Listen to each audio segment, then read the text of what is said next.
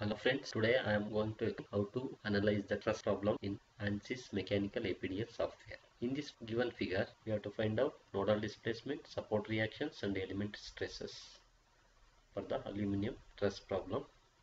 Young's modulus value and Poisson's ratio is given, as well as area is given. Node number 1, node number 2 and node number 3.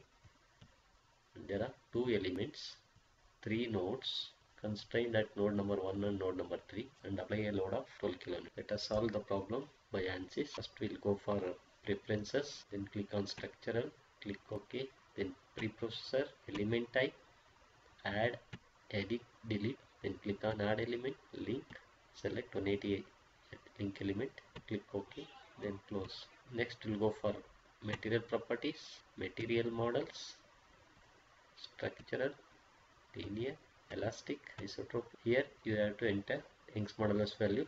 For the aluminum it is a 70 E3 and Poisson's ratio 0.3. Then close, OK, close. Now go for sections, link, add, click on link ID 1, click OK, then area value is given 200, area is 200, then click OK, only in area, then close, then go for modeling, create nodes in active CS. See, there are 3 nodes. Node number 1 is 00, node number 2 is 500 and node number 3 is 900 minus 300. In active CS, node number 1, click apply, node number 2, 500 in X direction, click apply. For the node number 3, 500 plus 400, and the Y direction it is minus 300 for the downwards. Minus 300, then click OK. There are 3 nodes created. And go for elements, auto number, through nodes, connect 1 to 2, apply, then 2 to 3, OK. Now we'll go for loads, define loads, apply, structural, displacement on nodes, click on node number 1 and node number 3, it is fixed, click OK, all degrees of freedom, then click 0, okay.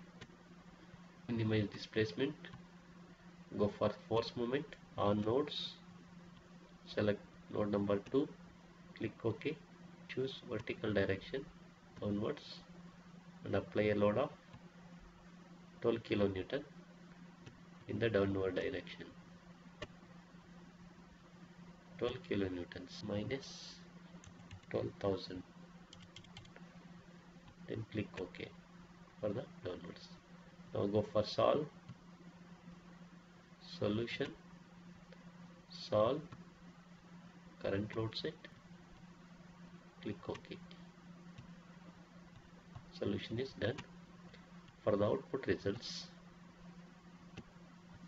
go for general post processor, plot results, contour plot, nodal solutions, behaviour solutions, click on displacement vector sum, click OK. This is the maximum displacement. For the deform shape, go for deform plus deform. See, this is the actual one, this is the deformed one. For list results, go for list results, nodal solutions, behaviour solutions, component vector sum, then click OK. See, these are all the values of displacement, change in length. Then go for reaction solutions, select all items, click OK. This is the reaction force applied on the nodes 1 and 3. Then for the stress, go for elemental table, define table, add, click on stress here, by sequence number, move cursor downwards by sequence number, click LS, type 1, apply, first try,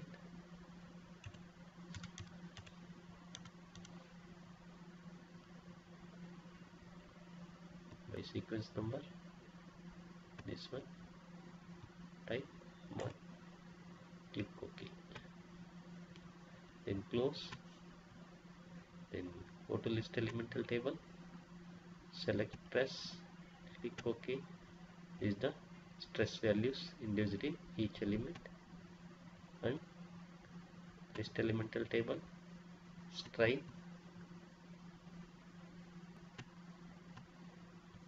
this is the stress value and this is the strain value. This is the stress and this is the strain value. Then plot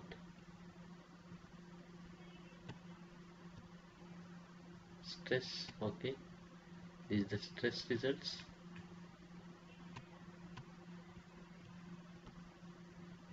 strain value, click OK. This is the strain result. For animations, go for animations, deform shape, deform plus and deform, click OK. See, this is the beam activate. Okay, thank you for watching my videos.